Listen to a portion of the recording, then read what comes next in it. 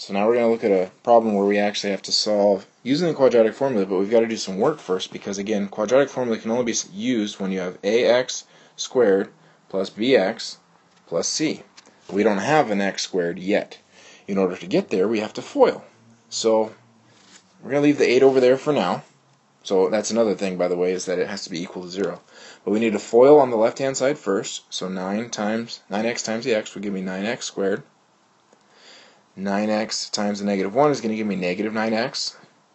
3 times the x is my inner, so I get plus 3x.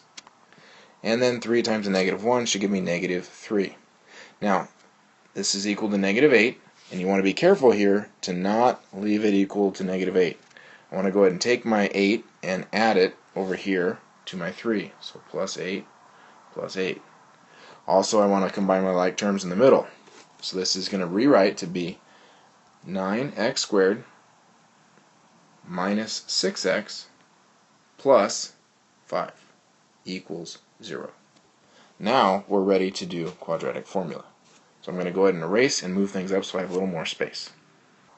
And so basically we're starting off now, like the other problems were in the last lesson, where we're just ready to plug in a quadratic formula. So I say negative 6 plus or minus the square root of negative 6 squared. I'm just going to go ahead and multiply that out to be positive 36 minus 4 times the a is 9 times the c is 5 all over 2 times 9, my a. Okay? So now I just simplify. I multiply my negative 4 times 9 times 5. 180 is what that turns into. So we should rewrite this to be positive 6, so 6 plus or minus the square root of 36 minus 180 over 18.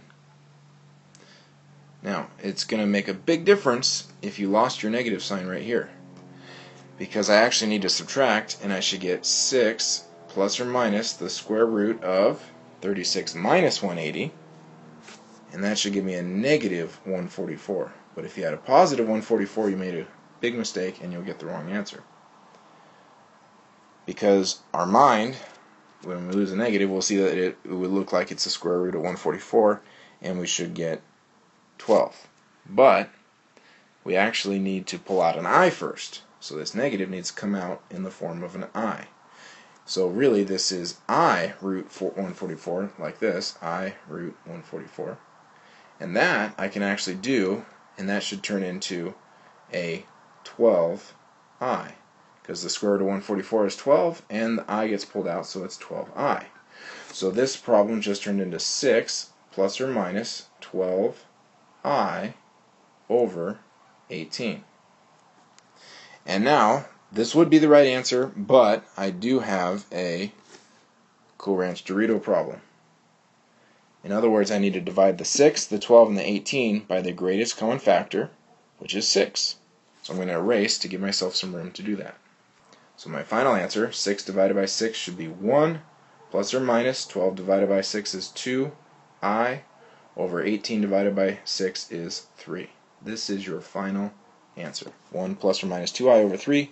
Again, you could write it as 1 plus 2i over 3 and 1 minus 2i over 3, but I don't know if you can use that symbol in the lab or not. Now we're going to have another example where we have to do a little work before we get to do our quadratic formula. This time I have to distribute my negative 2t into a parentheses, and I'll have to move my negative 3 that's on the right side over to the left.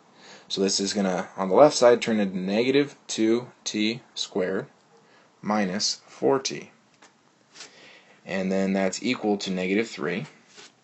So I've got to add the 3 over, so I add 3. And that's going to give me negative 2t squared minus 4t plus 3 equals 0. Now that I've got everything on the left-hand side, it's in standard form, I can go ahead and plug it in the quadratic formula. So I got negative 4 plus or minus the square root of negative 4 squared minus 4 times a, which is negative 2, times c, which is 3, all over 2 times my a is negative 2. Okay?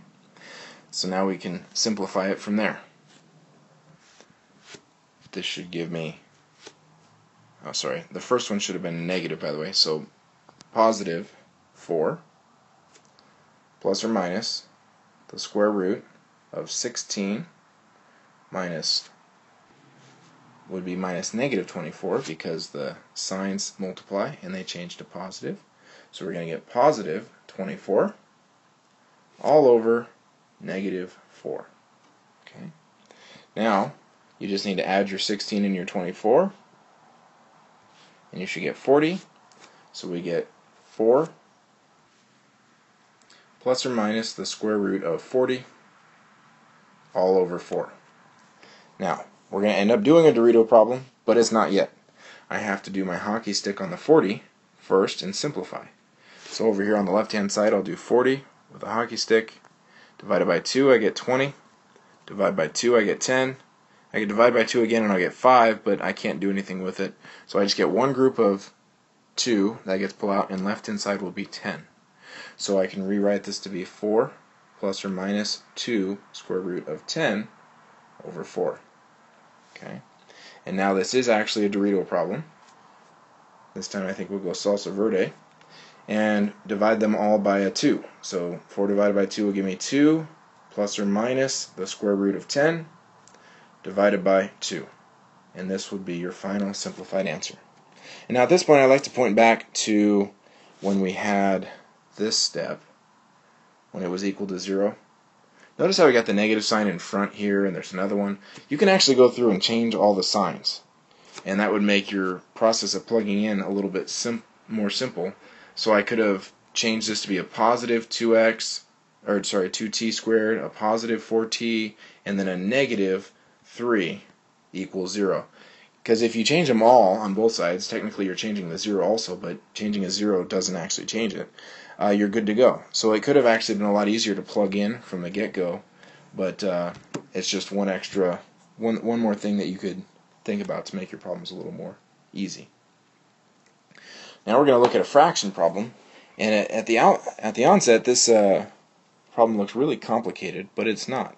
We're going to do something called fraction busting, which means that we've got these fractions that we don't like and we want to get rid of them. We can get rid of them if we multiply everything by the least common denominator. And the least common denominator is 2, so I want to multiply everything by 2 on the top, 2 over 1 really. So times 2 over 1, if you will, times 2. Okay? And then what happens is, really nicely, the fractions are gone. And you're left with 2 on the right hand side, equals x squared minus x. No more worries.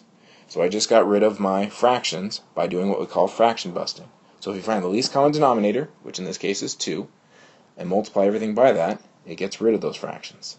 Now it's still set up to do a problem using quadratic formula.